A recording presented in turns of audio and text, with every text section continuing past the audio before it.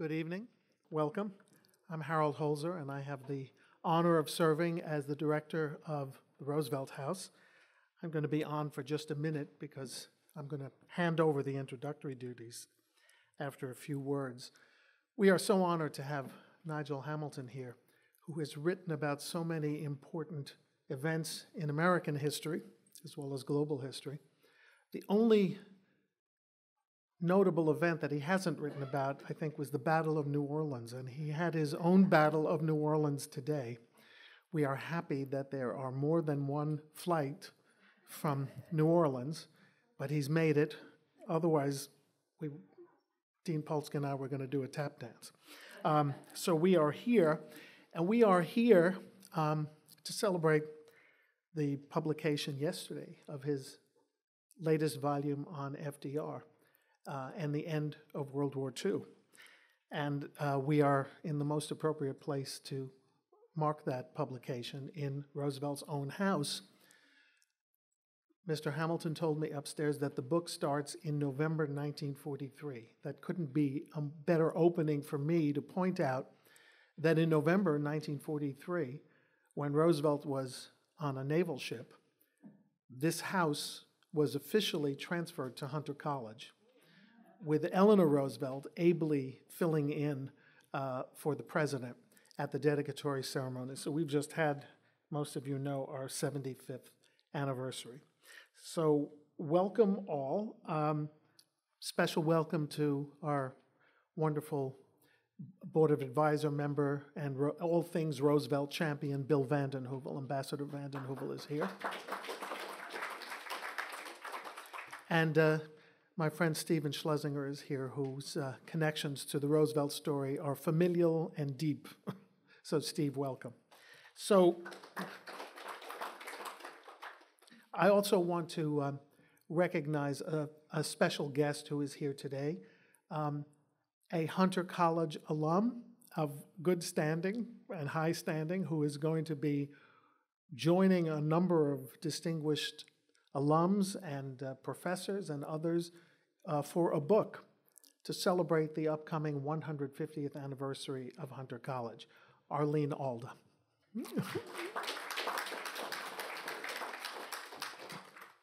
And our husband is here today, too. Some of you may think he's only interested in the Korean War for obvious reasons, but clearly he's also interested in World War II, so it's a great honor to have the great Alan Alda here as well. So we're bringing out the heavy guns for the introduction. Please welcome the Dean of Arts and Sciences at Hunter, Andy Polsky.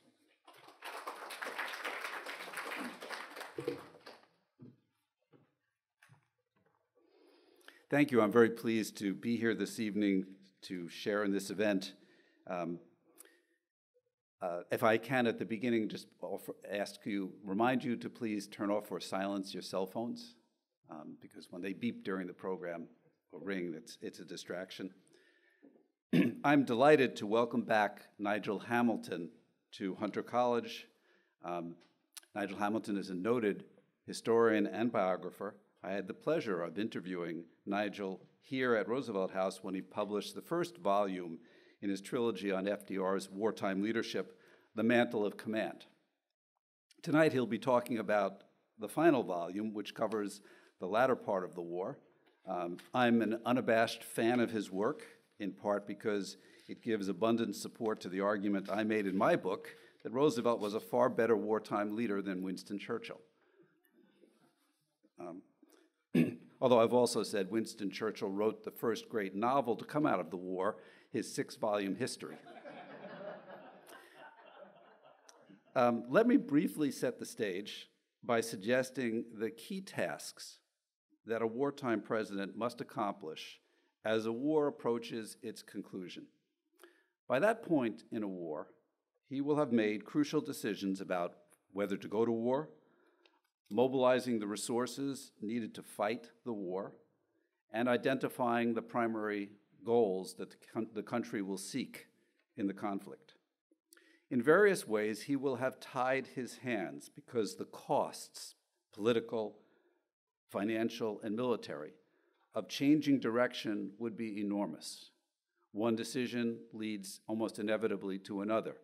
and only to a certain extent can a president deflect that course of action. But a great deal remains to be done. The president must manage alliances with other countries, each of which will have its own agenda, which may be at odds with that of the United States. The president has to sustain domestic support for the war effort as the costs and casualties increase. And above all, the president has to put in place the plans for peace. This last task is especially important, and the one task that I have examined, it's the one task that presidents have performed worse, that is, less successfully than any other. They often fail to appreciate that they will have little or no time after the war to engage in peace building. By the time the war ends, allies don't need each other anymore, and the people back home are exhausted and eager to put the war and foreign entanglements behind them. FDR knew this because he had witnessed what happened after World War I, when Woodrow Wilson tried his famous effort to bring the United Nations into the League of Nations. So he, perhaps more than other presidents, was acutely conscious of how little time remained for him to do what he needed to do in the effort to build peace. With these very few observations of my own, not Nigel Hamilton's, I'm delighted to turn over the podium to our guest. Please join me in welcoming Nigel Hamilton back to Roosevelt House.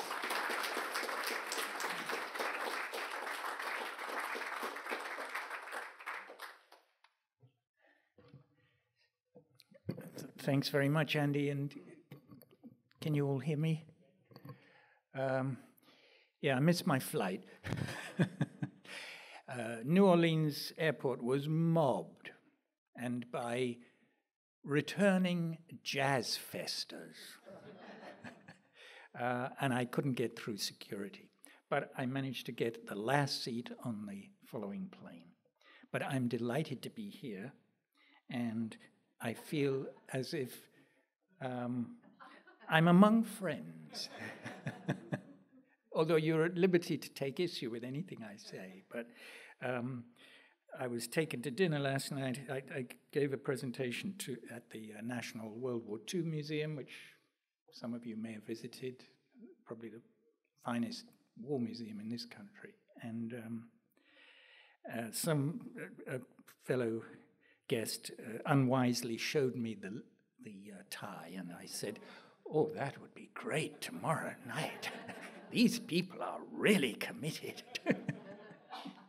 So anyway, I'm really very, very honored to have been invited to talk to you, and particularly because today is not only the anniversary of the end of World War II in Europe, VE Day, May the 8th, but it's also it's coming up to the 75th anniversary of D-Day itself, and I have a very special personal connection with it. My father landed as a 25-year-old battalion commander at D-Day and lost 600 men out of 1,000 in his battalion during that battle. And in the years afterwards, when my brothers and I were small children, he would take us to Normandy and Brittany, camping just in farmers' fields. And I think, looking back, it was his way of saying something to those men who didn't get through. So anyway, I have a very special connection. But it's also a connection that makes me feel very deeply that D-Day has not always been understood in this country in terms of the crisis that took place at the very highest level of decision-making among the Allies in November and December of 1943. And so I've called my talk, "The Man Who Saved D-Day." I'm going to start, if I can operate this. We have slides. Who do I there we go. So, just to remind you, the first volume covered each volume begins with a voyage. And the first volume began with FDR's voyage to Newfoundland to meet Winston Churchill, really for the first time, on their battleships, and to set down a sort of moral basis for fighting war if the United States was attacked. The Atlantic Charter. Churchill very reluctant, but he did sign up to it. And the two leaders, became great friends from that moment onwards. The other thing that FDR did in the period covered by the mantle of command was to overrule his military staffs. And I want to emphasize that you probably know more about FDR than, in various respects, than I will ever know, coming from beyond the other side of the pond. But I have spent 10 years studying FDR, not simply as a leader, but specifically as Commander-in-Chief of the Armed Forces of the United States. And the reason I decided to write the book, because it was only going to be one, was that I had been writing a book about 12 presidents, American Caesars, and it had amazed me that nobody had ever written, no historian or biographer had ever written a full-scale study, account, narrative of FDR as Commander-in-Chief in the most violent war in human history. How was that possible? It was egregious. And why did it have to be this quiet, modest historian from England? Well, I was lucky enough in my earlier years to have actually gotten to know and stay with Winston Churchill at Chartwell in Kent when I was a student. And I had got to know the Commander-in-Chief of the American, British, and Canadian armies at D-Day, Field Marshal Montgomery. So I didn't feel perhaps as intimidated as I should have been when I began. And I certainly, when I managed to get a publisher to take it on, I thought I was only going to write one volume. Well, this was the first volume, which ended when the American troops land in North Africa, Operation Torch, because FDR has overruled his commanders-in-chief. He does not want to mount a cross-channel invasion, which will be destroyed by the Wehrmacht, using troops who've never seen action before. He's overridden his chiefs of staff, Marshall and King, and he has insisted that American troops start fighting somewhere as far as away as possible from German reinforcement, where they can learn the business of modern war. It's a pretty incredible thing that a president of the United States would have the gumption to overrule his foremost military advisors. No, we'll wait. And then so I remember the day when I handed in the manuscript and my editor sent me a note saying, "Nigel, I've got the manuscript. It's in manuscript, 800 pages, and we're still in 1942. So I had to write a second volume. And admittedly, I promised that would be enough to cover the whole war. And that begins also with a voyage. It begins with a voyage in an airplane, a flying boat. It's FDR leaving to fly to Casablanca, to North Africa, to meet with his commanders, his combat commanders in Morocco, Eisenhower, Mark Clark, George Patton, and once again to overrule his chiefs of staff, his military advisors, because he still doesn't think the United States, which launched a miraculously successful invasion of North Africa in Morocco and in Algeria, but these were against Vichy French defenders. So American troops had still not learned how to wage war against a really tough enemy like the Wehrmacht. So he not only overruled his commanders, but he set, once again, a sort of moral basis for what the war was to be about. I liked Andy's point of view about what a commander-in-chief in war or a president in war, what are the things he really has to do. And every so often he has to take time out, so to speak, to think about the larger perspective and not just be swept along by events, which, as you say, can very quickly sweep you along. So he sets down the principle of unconditional surrender, no negotiation with the Nazis. It's a message that he's going to stand by. Not everyone was entirely pleased with it, especially politicians who liked to negotiate, but he wanted everybody under American command to know that was the policy of the United States, no negotiation with these bastards. Sorry to use that word. So,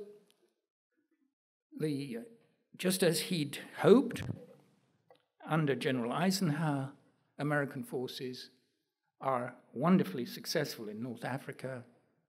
An entire German army surrenders to General Eisenhower in May of 1943.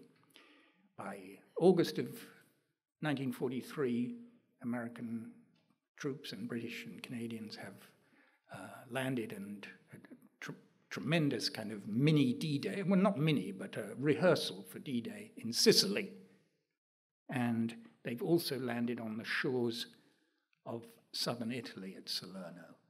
And that was where Volume 2, to the sadness of my editor, who realized this was still not the end of the war. So it required one more book. And I promised him, on my honor, that would be it. So War and Peace, the new book, which came out yesterday, covers the period from November 1943 through to the death of FDR in April of 1945. And it starts, once again, with a voyage. When the president, on board the USS Iowa, sets off for North Africa and for Cairo and Tehran. And he's going to meet Stalin for the first time to try and combine their efforts, their strategies. But most of all, he's going because he's been informed by his advisors and intelligence that Winston Churchill is once again on the warpath to stop D-Day. And it is amazing to me that so many Americans, I can understand why Britons are fearful of sort of offending the memory of Winston Churchill. But it amazes me that this is such an unknown moment in American history. In some ways, I think it is the most critical moment from a military perspective in terms of battles and campaigns in the whole war against Nazi Germany. Because Winston Churchill has said he is not going to abide by the agreements that he'd made in Nigel's Volume 2 at Quebec. He's agreed that D-Day, to be called Overlord, will be mounted on the 1st of May, 1944. And the reason for that is you can't cross the English Channel in winter and hope to survive for very long in terms of reinforcement. So he wants to land as early as possible in the spring of 1944. And he needs to do it as early as possible because he needs enough campaigning weather in northern France to be able to defeat the Wehrmacht in battle. He feels the troops, American, British, and Canadian troops, are ready. And most of all, the commanders are ready. The combat commanders who've learned how to mesh air, naval, and army forces. So here he is on the USS Iowa with his chiefs of staff, General Marshall. I'm looking at a much smaller version down here. Admiral Leahy and Admiral King. And he's having to, this is when a president really earns his keep, he's having to work out a way of overcoming this threatened Churchill showdown. Churchill has even sent a message to Stalin without telling the president, a secret message to Stalin to say, it's off. We ain't going to do it. It's going to have to be delayed. We have too many troubles in southern Italy and so forth.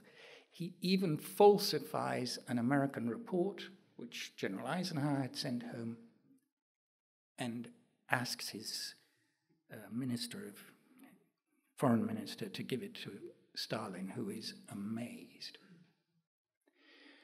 But you know, there's somebody else who's amazed by this Churchill reluctance. And that is Adolf Hitler. I came across this wonderful quotation from one of Hitler's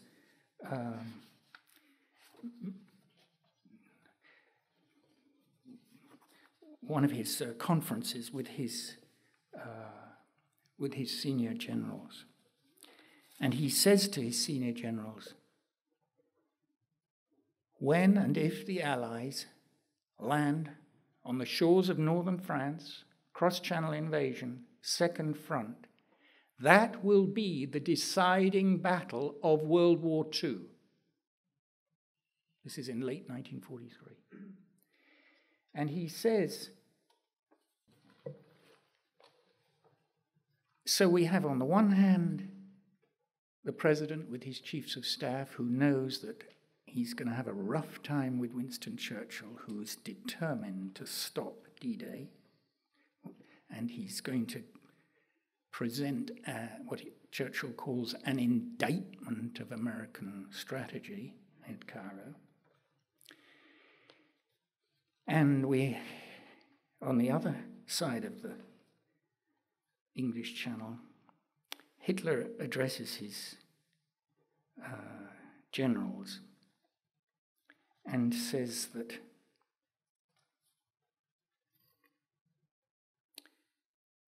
I can't believe this. Here it is. The landings that the Allies are proposing to carry out, he doesn't know quite where it will be, whether it's the Pas-de-Calais or the Cotentin Peninsula. But Hitler tells his generals it won't be very difficult. The Wehrmacht will rub them out.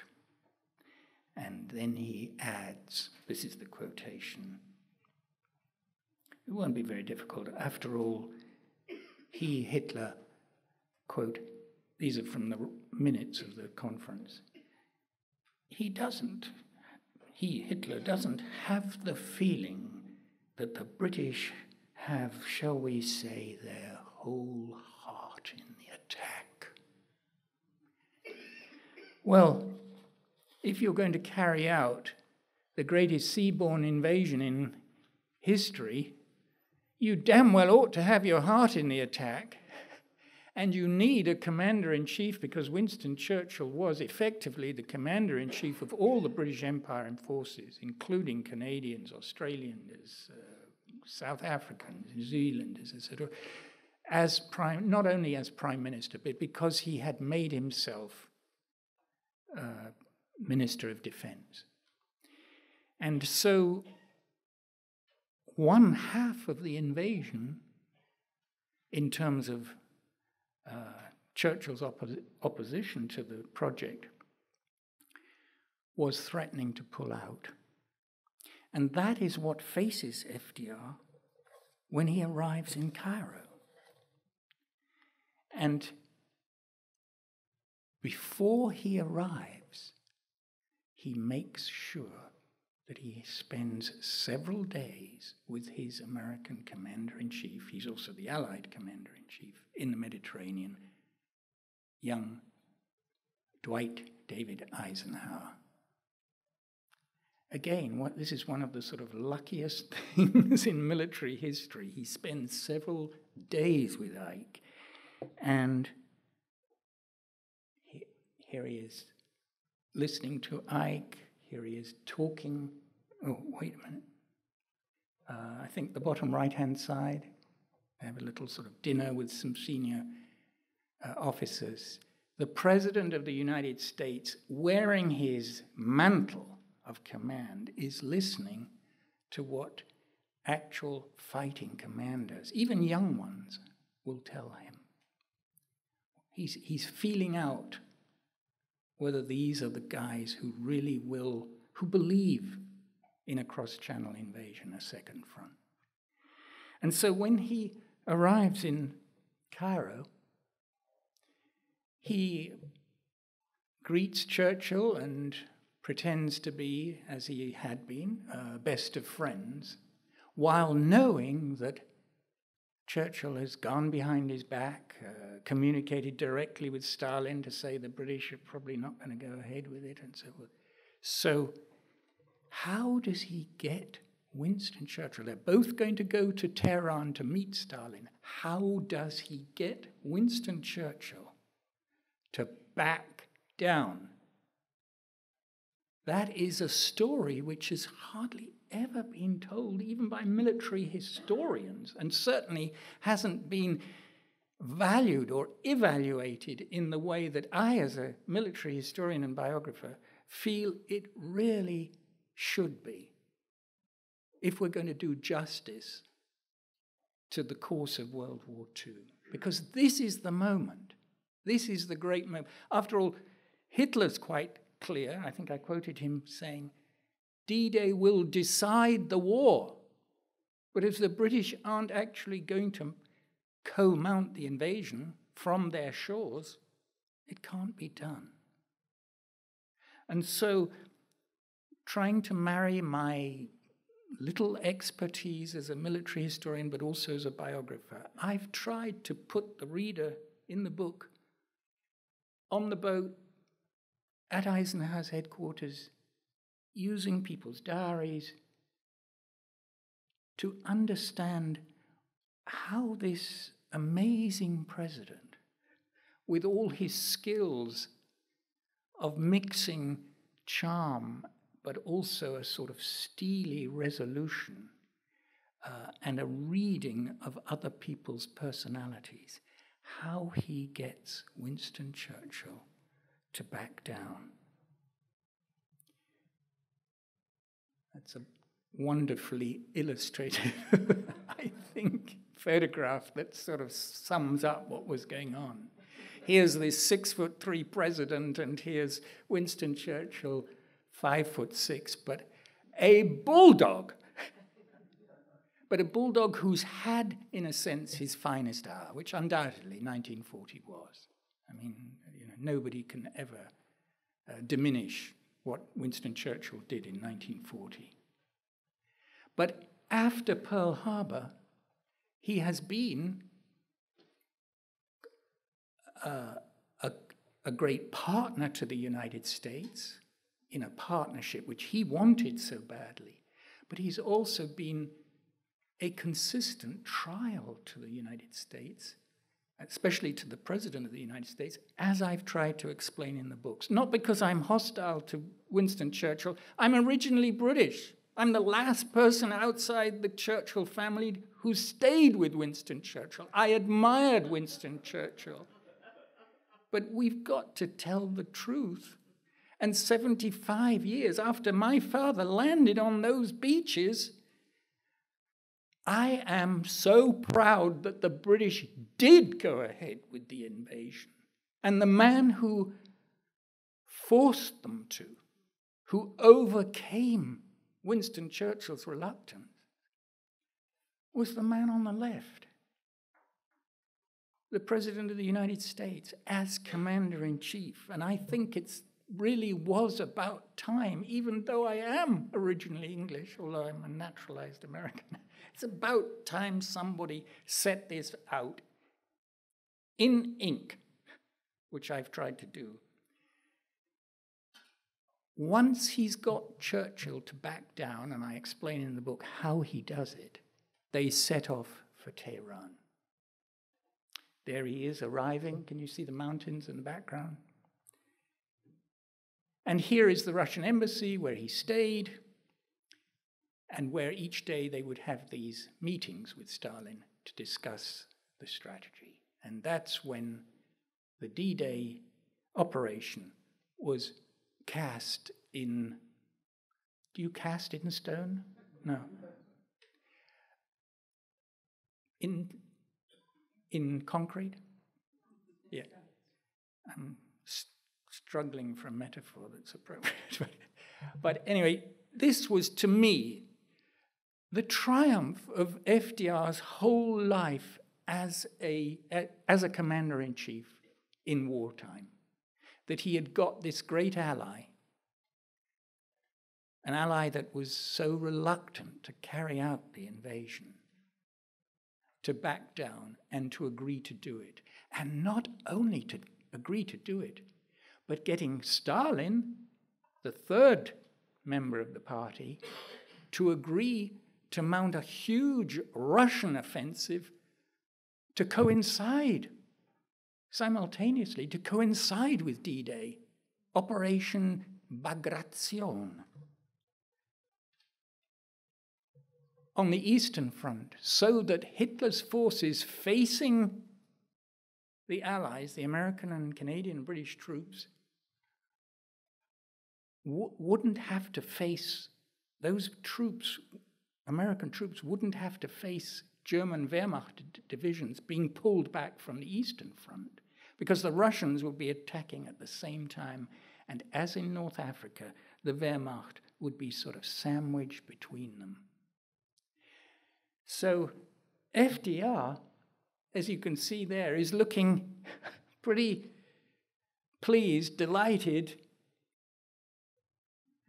Churchill a little less, but, you know, bless him, he has, it's sort of 2 against 3, but he has accepted it with,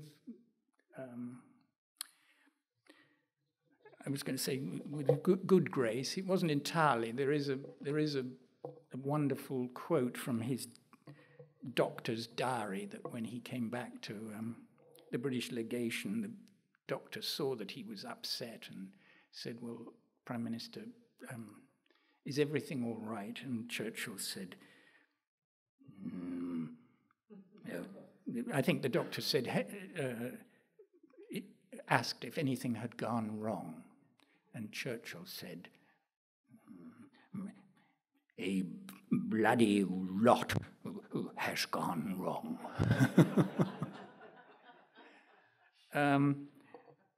I hope I'm not trivializing what is really a pretty serious moment in history, but and so often covered up and ignored, and which, as I keep saying, deserves to be remembered on the 75th anniversary of D-Day especially. So here he is, the president, because on top of forcing Churchill to back down, on top of getting Stalin to mount an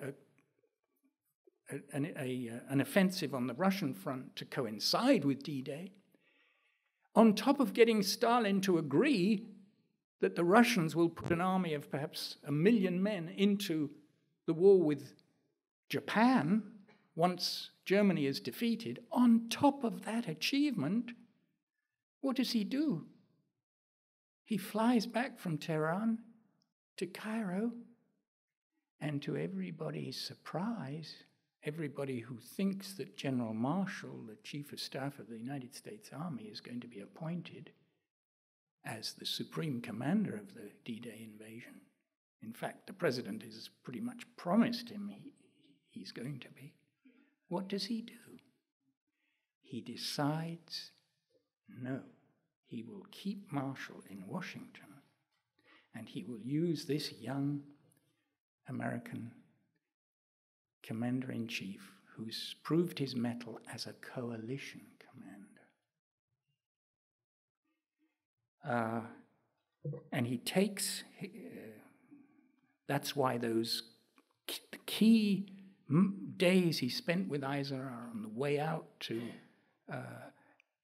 Cairo were so important. I found it was a sort of unpublished memoir that General Eisenhower had written, I think, and while I was researching, I found it, and Eisenhower was reminiscing, and he was saying,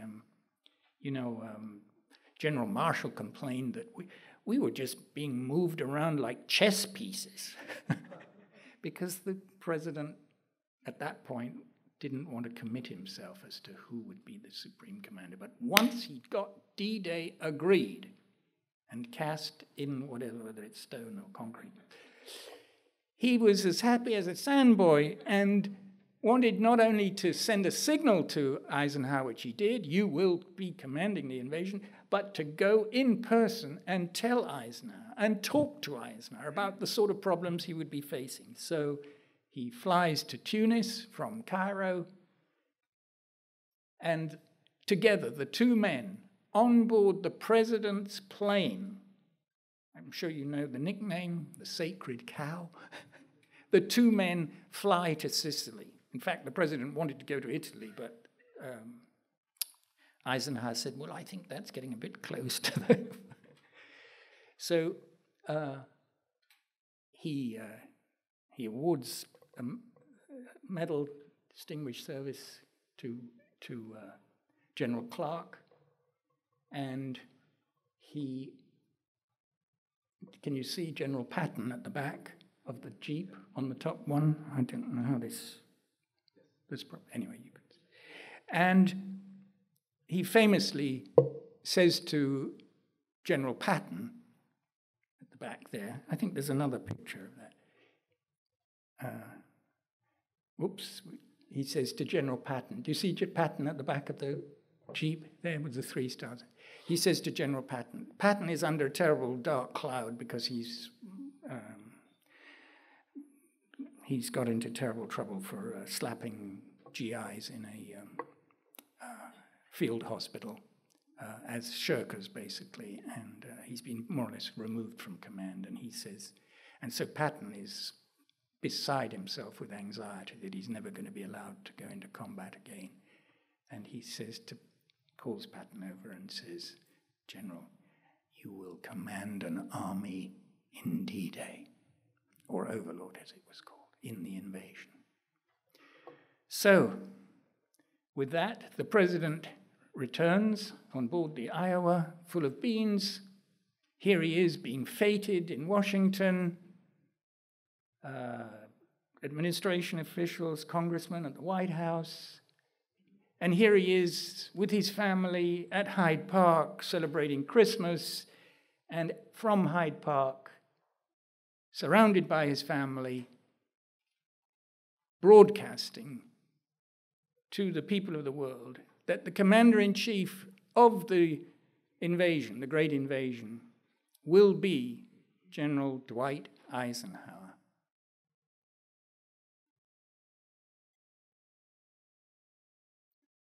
He looks fine. He looks good. He is good. He gets flu. And then we come to the sadder part of the story. I didn't bring my watch, but how are we doing on time? 5 to 7. How long, Andy, should I? 10 minutes? Tell me if this is getting boring or what.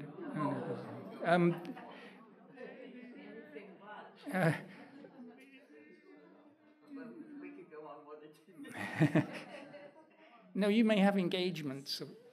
Or 10 minutes. Because the first part of the book is the triumph of D-Day, of getting that invasion set in stone. All right.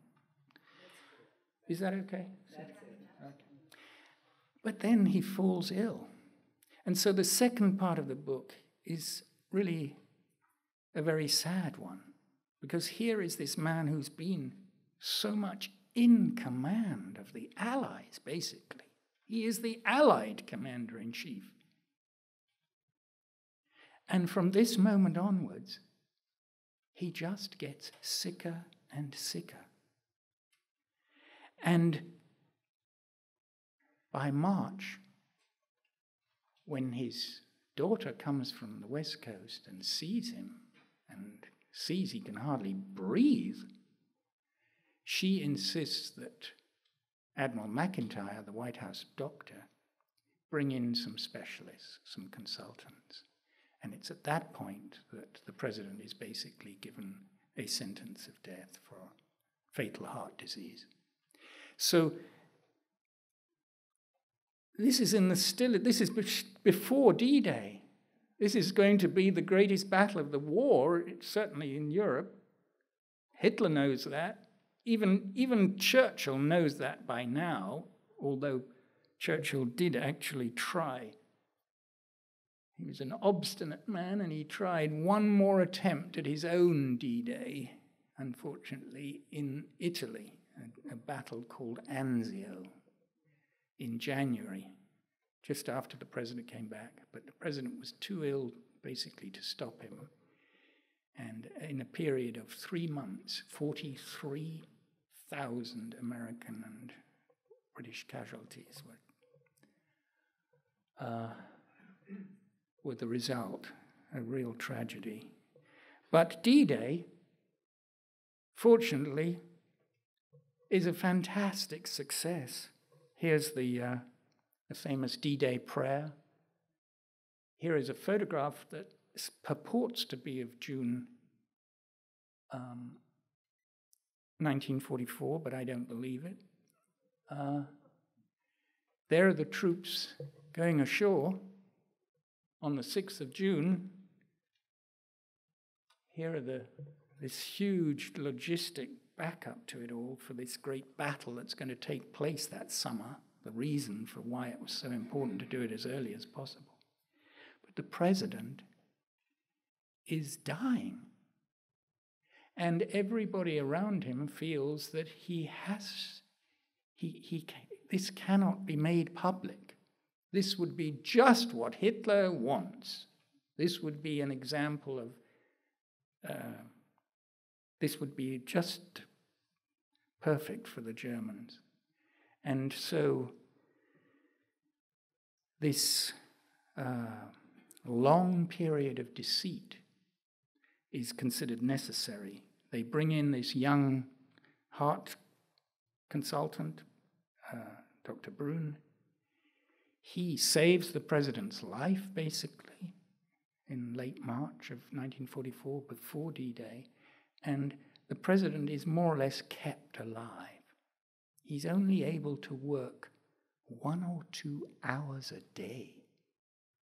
Not just the president, but the commander-in-chief of the armed forces of the United States, 1 or 2 hours a day. And he knows, he's been told, he knows what the verdict is. He knows he can't survive. And yet, he also knows that he has to see if he can keep going, because the war isn't over. I mean, there were people who hoped that immediately after D-Day the Germans would throw in the cards, but those who knew Germans, especially the Wehrmacht, knew otherwise.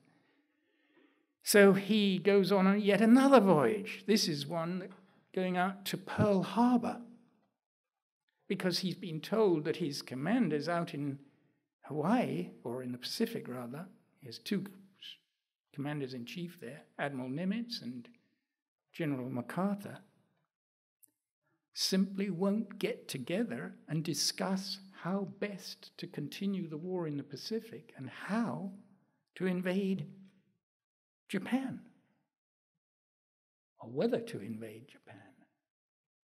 So here he is, covering up his sickness, but forcing MacArthur to fly all the way from Australia because the president has commanded that he should come to Pearl Harbor and sit down with his opposite number from the Navy, Admiral Nimitz. Admiral Lee, he's on the president's chief of staff is on the right-hand side there. And at Pearl Harbor, he gets the two commanders, MacArthur on the left, standing Nimitz to tell him how they think the war in the Pacific should be continued. And from that moment on, Nimitz and MacArthur have a really very good relationship, which really does impact the war in the Pacific. But the president is almost dead.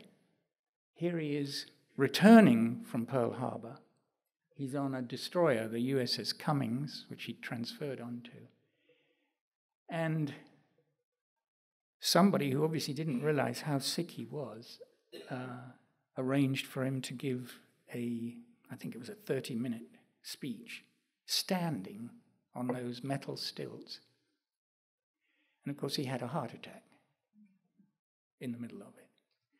So the story I have to tell in the book is a very sad one of, I suppose you could call it a necessary deceit. But given the stature of this man and his commanding role as basically the head of the Allies, it was considered by everybody around him that he simply would have to stand for a fourth term, which is what he did. Of course, how he came to choose Harry Truman is a story in itself, but he did. And they made a great combination. If only the president had taken Truman really into his trust and used him as a deputy rather than the traditional vice president like Wallace. Anyway, they were triumphant at the polls in November, and the inauguration took place in January 45. And by then, the president certainly can't appear at the Capitol, so the inauguration takes place on the back balcony at the White House. And even then, the president goes on yet another journey. This is just a map that's in the book of his route on the USS Quincy.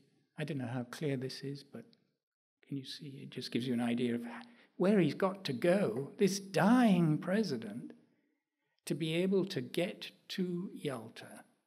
And as Andy said, to discuss in a formal conference with his main allies the end game. The military end game, that was the zones of occupation particularly. The war against Japan, making sure that Stalin would contribute major Russian forces to the defeat of Japan. And also Poland, a pretty insoluble problem at that point because Russian troops were already in Poland. And this dying president, in the 1 or 2 hours a day that he is, you see, this isn't just a physical illness. This isn't just heart disease. This is affecting his whole circulation and his mind. And so he struggles. Here he is on the way out to to Yalta. This is at Malta, sitting with General Marshall. But more and more of the day-to-day decisions are made either by Admiral Leahy, his chief of staff, or by General Marshall.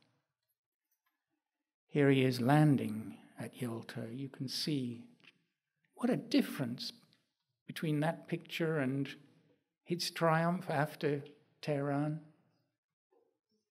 Even more so here, sitting with Churchill.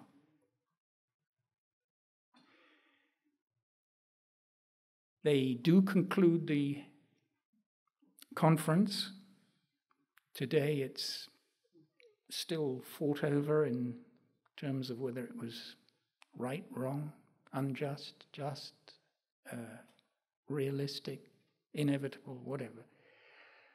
But he did his best and hoped at least to set a capstone on his great vision of a United Nations and a Security Council that would safeguard post-war peace, as well as getting the Russians to help in the war against Japan.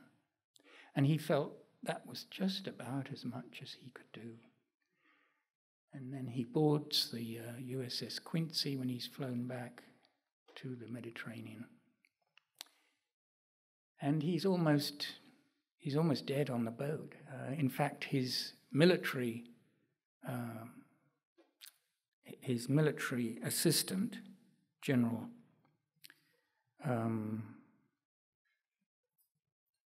help me, Andy. Oh, his military assistant. He had a naval assistant and a military assistant. It'll come back to me. Senior moment. Died on the way back of heart disease. So it's a very different President Roosevelt who returns to Washington. Here he is giving his report on Yalta, but he can't even stand at this point. He has to apologize, and he sits in a wheelchair, and most people who were present, when you read their diaries and so forth, say, well, he was virtually incomprehensible.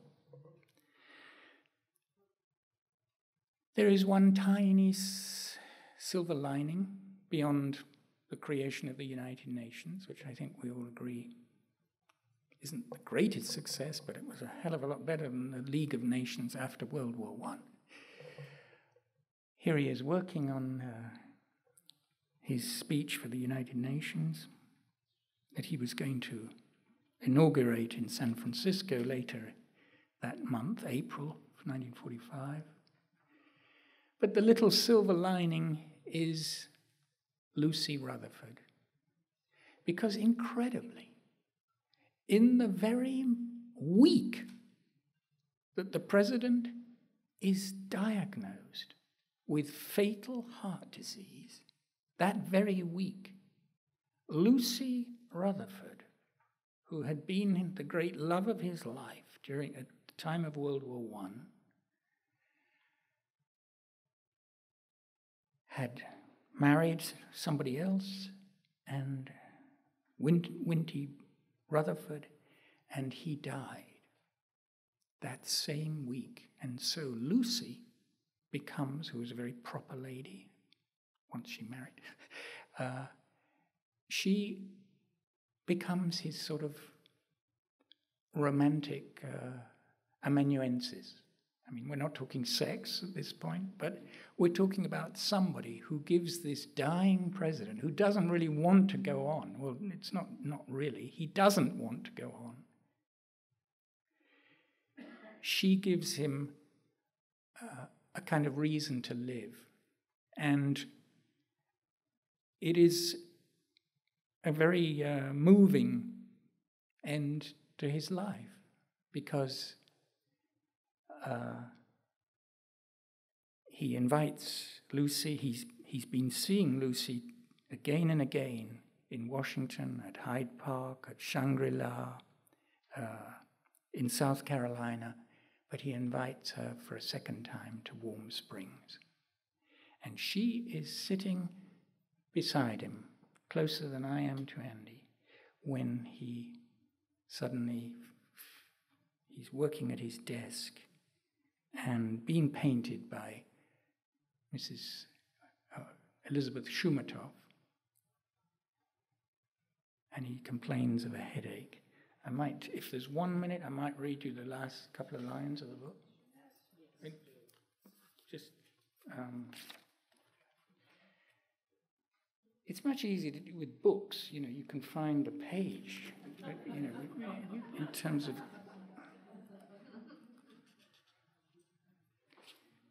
Bill Hassett had dried the 50-odd papers the president had signed in ink. Once gathered, like laundry, the private secretary had put them neatly into a folder on the card table, which the president used as his desk. Lucy and Daisy, that's Daisy Suckley, his neighbor and friend, were sitting on the sofa watching Madame Shumatov at work on the life-size watercolor. She was painting as fast as she could, filling in the sitter's eyes, but became aware suddenly that, quite, quote, his gaze had a faraway look and was completely solemn. He'd just told her about the stamp he'd asked for to celebrate the upcoming conference. Wait till you see the San Francisco stamps with the United Nations. But seemed then to have moved somewhere else in his mind, staring at Lucy next to him. It was about 1:15 p.m. Daisy Suckley, crotcheting on the sofa, recalled the president looking for something, his head forward, his hands fumbling, that's a quote. Immediately she rose, quote, I went forward, this is from her diary, and looked into his face. Have you dropped your cigarette? She asked, alarmed. He looked at me with his forehead furrowed in pain and tried to smile. He put his left hand up to the back of his head and said, I have a terrific pain in the back of my head. These would be the president's last words, Daisy quite certain of them afterwards. Quote, he said it distinctly, but so low that I don't think anyone else heard it. My head was not a foot from his. I told him to put his head back on his chair. The president is sick. Call the doctor, Madame Shumatov meanwhile yelled. They lifted him onto his bed. His doctor was summoned. He was down at the rehabilitation swimming pools at Warm Springs. But the doctor realized this was the end, although it could be what he called a long siege. In the event, the siege did not last long. Lucy Rutherfurd, recognizing immediately the end was approaching, told Elizabeth Shumatov to pack her easel and bags and summon Nicholas Robbins, who took that photo. In the white Cadillac, they set off from the estate before the press could arrive. They would only hear whether or not the president had actually passed away when they stopped to telephone the little White House on their journey home. The flag at Macon, that's how Louisiana people pronounce it, like bacon, Macon. The flag at Macon was already at half-mast. The operator, before putting the call through, asked if they knew what had already become national, in fact global, news at 3:35 p.m. local time, April the 12th, 1945. The commander-in-chief was dead. Thank you very much.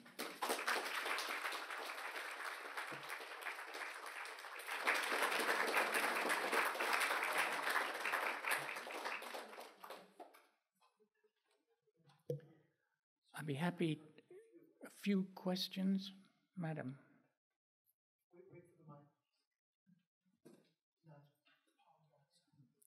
Thank you so much. It sounds from everything you've said about FDR that he was a lion. And I was wondering as you were talking if the idea for D-Day was his own original idea, and what role, if any, did his circle of advisors play in advising him, and did he think up all the strategies himself over the course of the 2 or 3 years you've been describing about working with Churchill and Stalin? Very interesting question.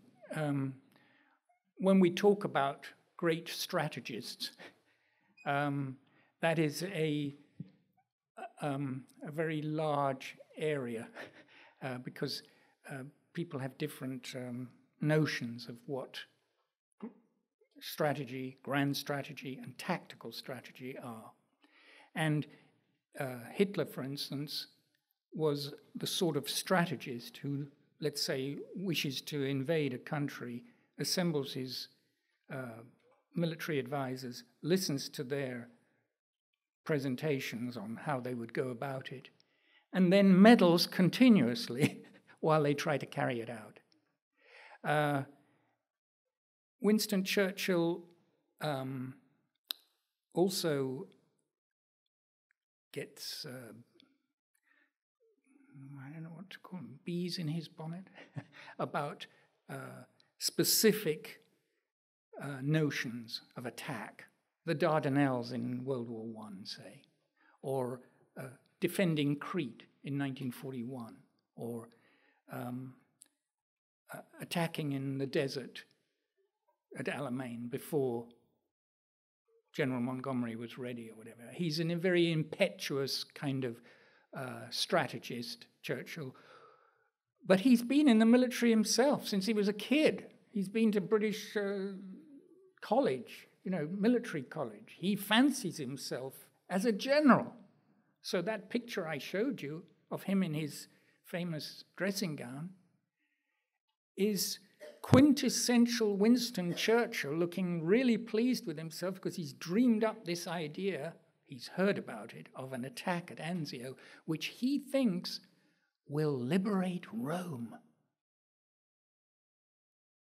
And the names of these places occupy a huge... He's a terrific politician, and he does understand the sort of moral value that people place by names. Think of all the phrases we use. I don't know, the Grand Alliance, and they're all coined by Winston Churchill. He sees the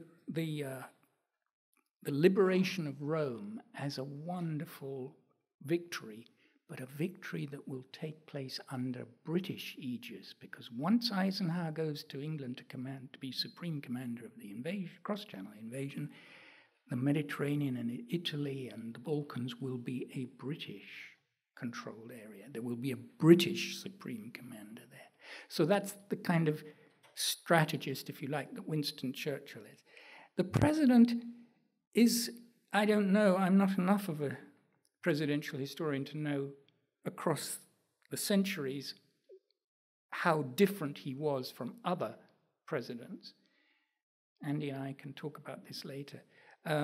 But he is, to my mind, I don't think I can say unique, but he is very special in that he is a wonderful listener. So he has a sort of general vision of what he'd like to achieve, and he's quite certain from the time before Pearl Harbor that if Germany is defeated, Japan won't last very long if Japan becomes involved in the war. So the question then is, how do you defeat Germany? Well, all his military advisors said, well, a cross-channel invasion, especially using modern tanks and so forth, particularly after the fall of France and so forth, where the Germans had been so brilliant. A cross-channel invasion is the thing to do. So the president says, yes, okay, and that project is built into something called the Victory Plan, just before Pearl Harbor, 1941. So that's the kind of visionary he is. And then within the compass of that larger design, if you like, how to defeat the enemy, where to put, as Andy was saying, where to put your main logistics. And within that, he has to find the people who, as commander-in-chief, who will carry it out. Again, Churchill wasn't very good about it. I mean, when I knew Montgomery, he said, the last person who wanted me as commander of the 8th Army at Alamein was the Prime Minister, who didn't like me. Well, there were a lot of people who didn't like Monty. So that's a rather long-winded way of explaining the kind of strategist he is. He's a visionary. He has an overall plan for what he wants. He takes advice from his military advisors as probably the best way to achieve it. He overrules them if he feels this cannot be done without incredible casualties, which is what would have happened in 1942 or 43 if D-Day had taken place. And then when the time comes and American forces have shown their mettle in Sicily particularly, then he says, go, and then he becomes this man of steel. And yet, within the steel, just nice enough to Winston, his good friend, to make sure that he doesn't lose his ally. Now that, to me, is genius. And I would say, if Winston Churchill's finest hour was the summer of 1940, which undoubtedly it was,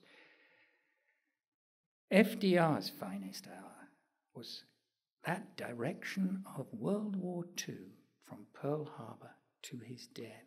And I simply don't think we value it highly enough.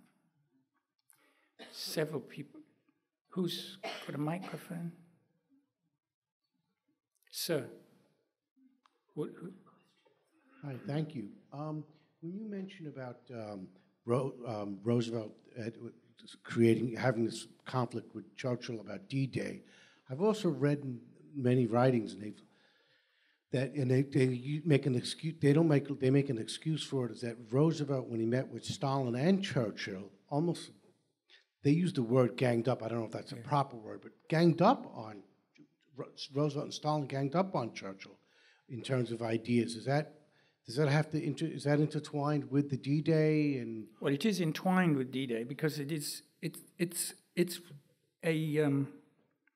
an assertion that's been made by a number of commentators after Tehran who felt sorry for Churchill, because Churchill did. There's no doubt Churchill bore a grudge. I mean, after all, the Mediterranean roads, the Dardanelles, the Black Sea, the Balkans, this was Churchill's vision that went back to World War I. It had failed in World War I. He was so determined that he should have a chance at least to do it in World War II, and he couldn't do it just with British troops. He tried, just as this book opens. He invades with British troops the Dodecanese Islands, and every single one was trounced by the Wehrmacht. He could only do these things with American help. And the president wasn't going to give him that in an area which neither he nor Hitler felt would defeat the Nazis. And so at Tehran, Churchill is almost distraught and emotional. He's upset, he gives in, but he's emotionally upset by it. And since then, historians, particularly British historians, who admire Winston Churchill, have picked on little small things from the conference and from the minutes as a way of saying, well, he was badly treated. Well, I won't say what I would like to say about that, because it is rubbish. It's hornswoggle. If in the course of 4-5 days they were together, he and Stalin mocked him. Hey, Stalin toasted Churchill. This is a communist dictator who had a pact with the Nazis, after all, from 1939. Stalin raised a toast to Winston Churchill for his courage and bravery in 1940. So, you know, if at any point they rib each other or whatever, there is far more evidence of the admiration between these leaders. And I think those sort of stories have been used time and again to sweep under the carpet the absolutely critical decision about D-Day that had to be made in November and the first days of December 1943. The man who saved D-Day. Sorry to emphasize this, but I do feel strongly that the time has come to be quite definitive about this. Andrew Roberts, whom you know probably, very good biographer and good historian, wrote a big, major new biography of Churchill a few months ago, in which he claimed that Churchill never wanted to delay D-Day. I mean, I should sue him on your behalf. No, I'm making light of this in a way, but it is serious in terms of history. Do we have time for one more question? Sir.